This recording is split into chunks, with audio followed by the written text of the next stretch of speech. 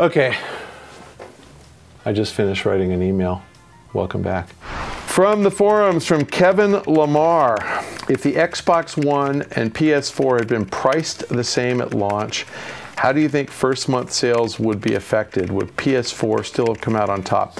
That is a great question. I think the answer is that demand would have been higher for the Xbox One than it was, and demand for the PS4 would have been about the same, maybe slightly lower because some people would have migrated over. I think supply for both consoles would have been about the same. So my guess is that the Xbox One would have sold a couple 100,000 more and the PS4 would have sold a couple 100,000 less. Sony still would have outsold them because they had more supply, and based on what I saw at retail over that 6-week period, they really weren't in stock for very long when they were in stock. I mean, typically, any place I saw that had either console was sold out the next day. And they would get some more a few days later, but they were sold out the next day each time.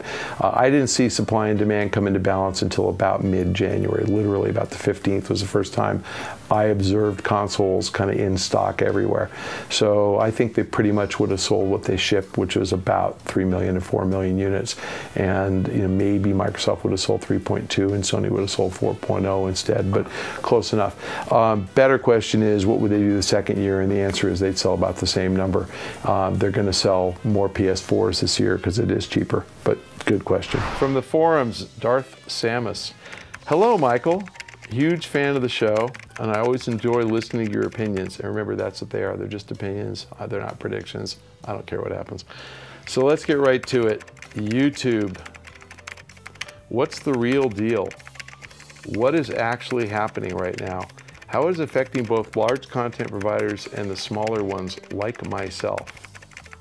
What can users do to make their voices heard? And lastly, what is your opinion on the whole matter? Wow, that is like a multi-part question. So YouTube, I think that when Google bought YouTube, they expected that with the giant audience they have, and it's hundreds of millions of people, that they would be able to get, regular, professionally produced, programmed content, television shows, movies, and they'd be able to show them on YouTube and charge people. And the content owners thought that was a bad idea. So the content owners aggressively sued every time anything was ripped off and put on YouTube. That's an exaggeration. But if a television show or a movie was shown on YouTube, they would sue. I have to say, my personal misuse of YouTube, I look at music videos typically from concert footage of artists that are gone, that are dead or whatever, and it's amazing how much stuff is on YouTube. I mean, they're like one of my favorites. I encourage you to go check him out. Roy Buchanan, and he died in 1991 or 2, hung himself, so he was actually a young guy. But there's all sorts of YouTube videos from him playing at the Montrose Jazz Festival. He's an amazing guitarist. Anyway, I'm sure that that's illegal. I'm sure that somebody, illegally copied it. And if those videos had been owned by, a big powerhouse media company, they would have been sued. So YouTube really hasn't been successful at that. YouTube has morphed into this network, this peer-to-peer network of, individually produced content.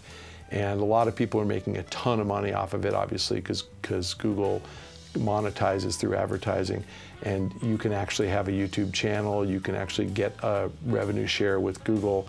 They'll sell the ads for you and they'll give you a piece of it. So there are plenty of people who produce content and make a ton of money. I'm not sure when you say what is the real deal, they're the dominant video sharing site. So I think they remain dominant. YouTube is to video sharing what Google is to search, what Facebook is to social networking, what Twitter is to real-time communication. I don't know how anybody takes them on, and I don't think anybody's going to. As far as what is actually happening now, I think that Google has aspirations to be kind of an internet television broadcaster, and I think YouTube would allow them to do that. I think that Google has initiatives like Chromecast that will allow any television to become an instant smart TV because it'll talk to your PC. And I think that ultimately, you know, they'll probably get some content.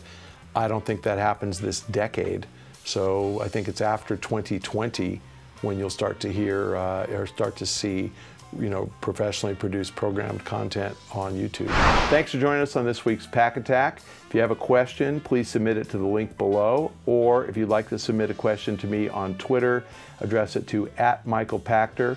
If you'd like it on the show, add the hashtag AskPach, and we'll try to get to as many of those on the next round of Pach-Attacks as we can.